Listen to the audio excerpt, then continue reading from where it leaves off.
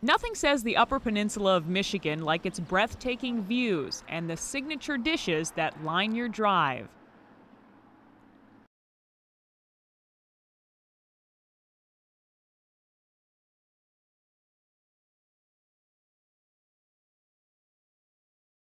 But on a popular island, there is one treat that gets more attention than almost anything else. So are you a big Fudge fan? Definitely. My friend here, he's not very familiar with Fudge, so we talked about it the whole trip up.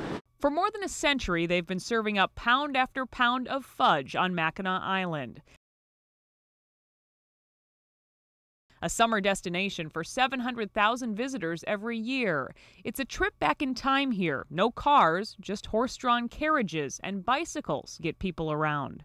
And when they make a stop on the island's main street, it's often fudge thereafter. What's your favorite kind of fudge? Probably double dark.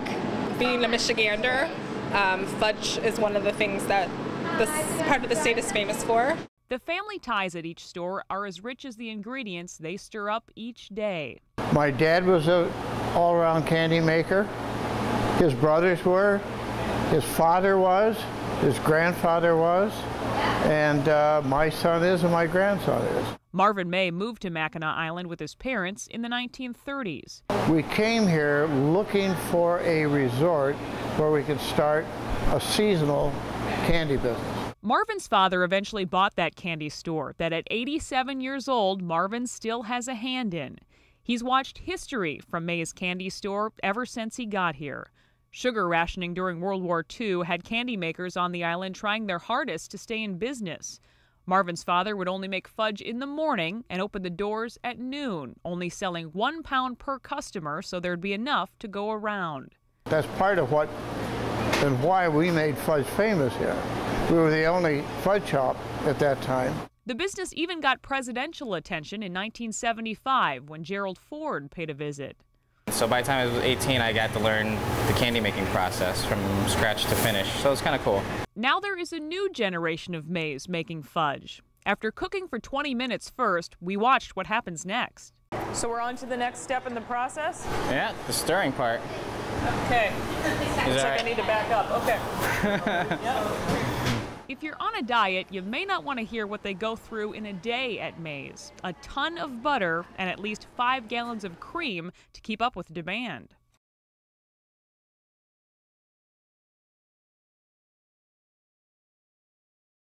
How many different kinds of fudge do you make here? We have about 16 flavors, and usually each year we'll try one new flavor.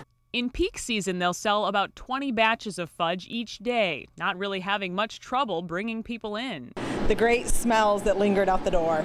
You could smell it outside. Oh, yes, we could. Do you know that they actually blow the smell out right here? Did not know that. Interesting. Smart. Good marketing, right? Yes, very good marketing. So we come out here, we make the rum fudge, we pour 2 ounces of that Mount Gay rum on it. The smell goes right up and right out that window. I've seen people walk by, stop, turn around, walk back in again. Okay, here goes nothing, I guess. Yep, all the way. All the way down here.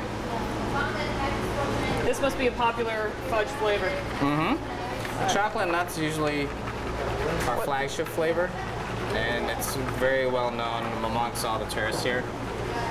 What's not to like, right? Yeah, it's chocolate. Everyone loves chocolate, right? Showmanship has always been important at Mays. It's one of the few places you can walk in and see them make candy on site. It's 15 minutes later and it's time to start cutting, right? Yeah. So it's all ready, and all we do is we cut into slices. Each slice is generally around ½ a pound. This 25-pound batch takes about an hour from start to finish. It will make about 50 slices that will be gone from the store within 2 days. I think we've sampled so many we're ready to finally make the purchase. I know the feeling. It was time for a try. All right. This is the taste test. Delicious.